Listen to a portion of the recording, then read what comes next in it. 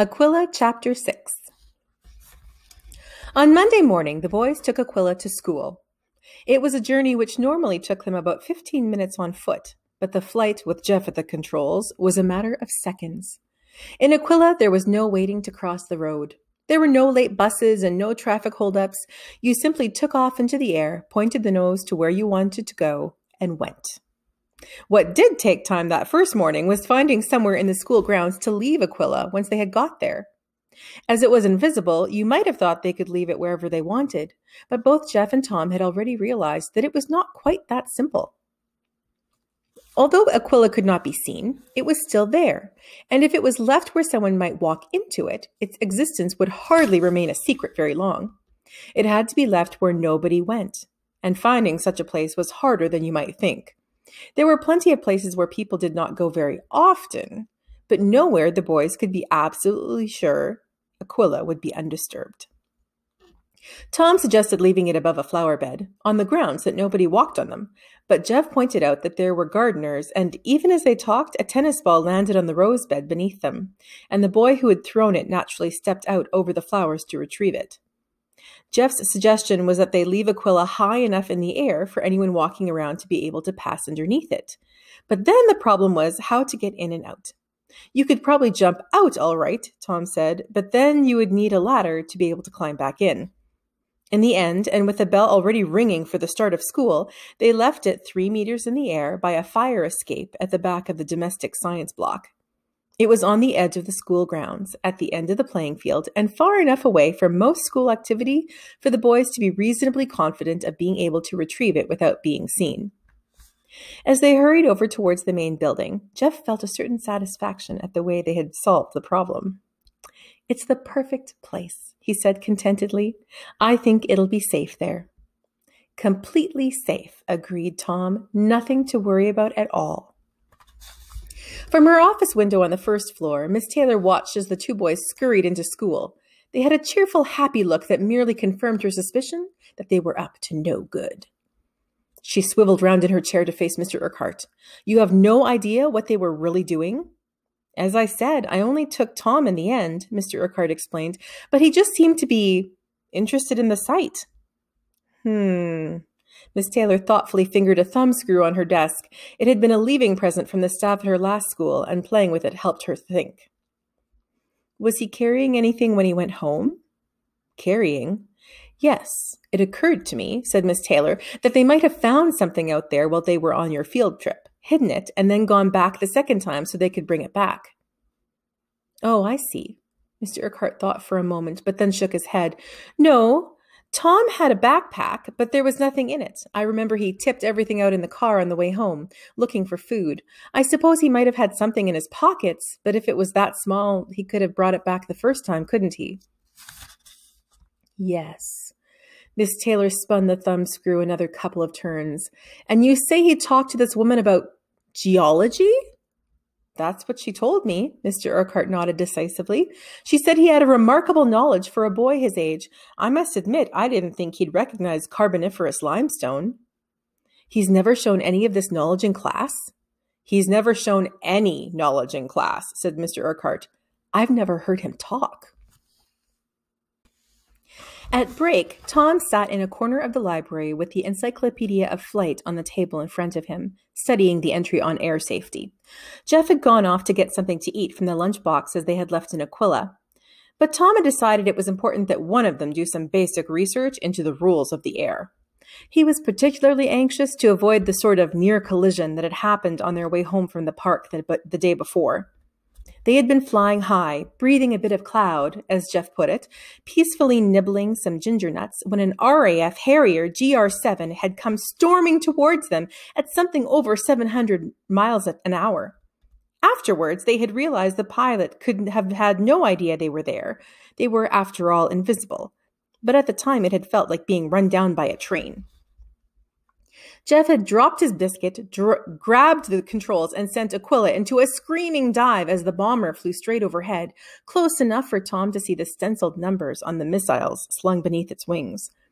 By the time they had emerged below cloud level, the Harrier had gone and showed no signs of reappearing, but it had been a distinctly unnerving experience. Tom knew that all aircraft, military and civil, are only allowed to fly in particular areas and at regulated heights, and he was hoping that the encyclopedia could tell him what these were so that they could make sure Aquila was always somewhere else.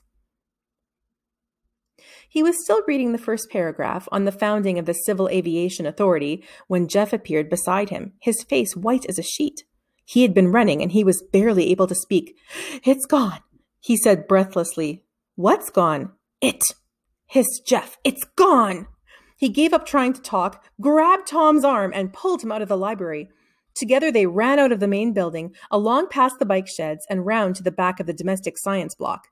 They stopped under the fire escape ladder, and Jeff picked up a stick and gave it to Tom. "Go on, try it for yourself." Tom climbed a few steps up the ladder and used the stick to poke the air where they had left Aquila. There was nothing there. "Did we leave it a bit higher?" "I've been all the way to the top. It's no use. I'm telling you, it's gone." "But why? I mean, where? How?" It was the question Jeff had been asking himself ever since he had discovered Aquila was no longer where they had left it, and he had a miserable feeling he knew the answer. "I think it was the chewing gum." "What?" "The bit of chewing gum that's stuck in the forward control. It's all right as long as you remember to flick the button back out when you stop, but this morning was such a rush." "You forgot?" Jeff nodded. He couldn't bring himself to speak. Together, the two boys stared out across the playing field. An invisible Aquila was out there somewhere, moving further away with every passing second. They were still wondering what to do about it as the bell rang for the end of break. Miss Taylor caught Mr. Urquhart as he passed her office on the way to his classroom. "He's been to the library again." "What?" "Tom Baxter. He came in at the start of break and took out some books." Miss Taylor looked over the top of her glasses at a list in her hand. "He got the Encyclopedia of Flight, 100 Places of Interest to Visit in the Midlands, and The Invisible Man by H.G. Wells." "Goodness," said Mr. Urquhart. "Why would he want them?" "I'm going to ring his mother at lunchtime." Miss Taylor headed back into her office. "See if she can explain any of this." At the start of the lunch break, Tom and Jeff returned to the base of the fire escape, where they had left Aquila, and wondered how you set about finding something that was invisible. They had to find it, Tom thought. Apart from anything else, they couldn't have any lunch until they did. They knew roughly the direction Aquila must be moving. It had been left pointing out across the playing field, and they knew it was about 3 meters up in the air. Jeff's idea was that they start walking across the field with long sticks, waving them above their heads until they hit something solid.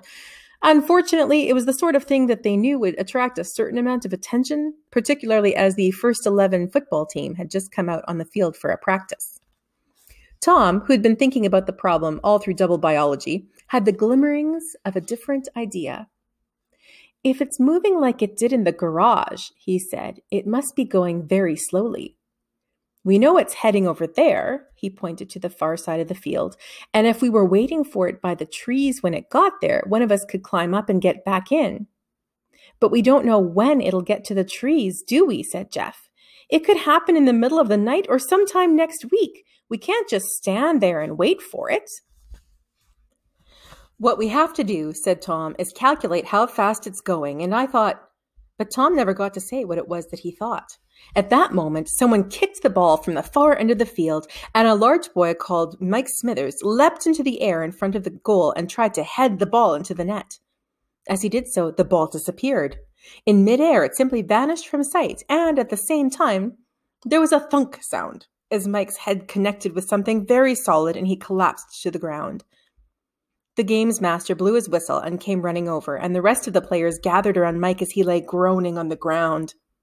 Tom and Jeff stared thoughtfully at the scene.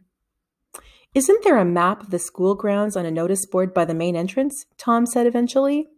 Jeff said he thought that there was.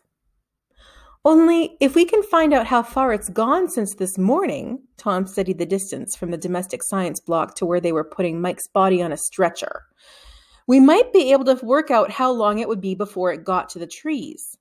Jeff looked doubtful. "You mean, like maths?" "Yes." Tom wasn't entirely confident about the idea either, but it had to be worth a try. They stood at the map in the main hall, and Tom measured the distances, while Jeff carefully wrote them down. According to the measurements, it was 34 centimeters from the fire escape to the front of the goalpost where Mike Smithers had bumped his head on Aquila, and a further 28 centimeters from there to the other side of the field. They had left Aquila at 8:45 that morning, and they knew it had been outside the goalpost at 1:45. All they had to do now was use this information to work out how fast it was going and how long it would be before it would get to the other side. It was a simple problem of arithmetic. "What we need," said Jeff 30 minutes later, "is someone who knows about maths." "I'd never have believed it." Mr. Duncan was in the staff room addressing anyone who would listen. "If I had seen it with my own eyes, I swear I would never have believed it." "Baxter and Reynolds?" Miss Taylor had only come in at the tail end of his story. "Are you quite sure?" "Positive," Mr. Duncan insisted. "I found them in the form room, and there's no question. They were doing maths." "What sort of maths?" "They were trying to work out a problem. I don't know where they got it from. Something about if A travels X centimeters in Y hours, how long is it before it gets to Z? Seriously, I couldn't believe it." "Was this homework or something?" asked Miss Polson. "No." Mr. Duncan shook his head. "I haven't set any this week. It had nothing to do with their classwork." "So why were they doing it?" "Fun," said Mr. Duncan.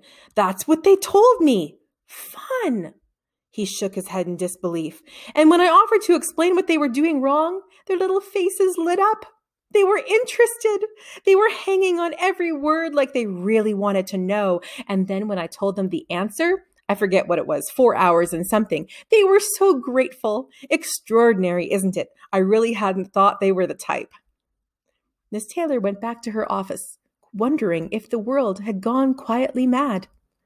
Baxter and Reynolds doing maths. That lunchtime, she had already had to deal with a vanishing football, a concussed football player who had hit his head on thin air, and then, when she had tried to ring Mrs. Baxter, an answer phone message said she had gone out. And the one thing everyone knew about Mrs. Baxter was that she never went out.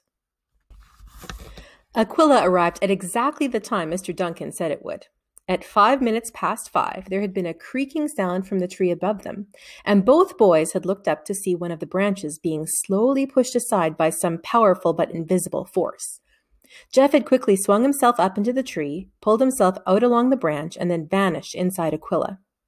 A moment later, he had flown down so that Tom could climb in beside him. The first thing Jeff did when they were airborne was use the point from a pair of dividers to poke out the bit of chewing gum that had stuck in the forward control. Tom sat beside him, hungrily eating his lunch. His egg sandwiches had been badly flattened by the football, but he ate them anyway. It had been a long time since breakfast. As they flew home, the boys were relieved to find that Aquila seemed none the worse for the experience.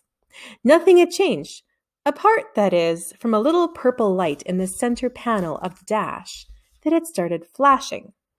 Tom wondered if it meant something was wrong, but as Jeff pointed out, a flashing light can mean anything. "My dad's got a light that flashes on his watch on his wedding anniversary," he said. "It doesn't have to mean anything. It'll probably turn itself off after a while."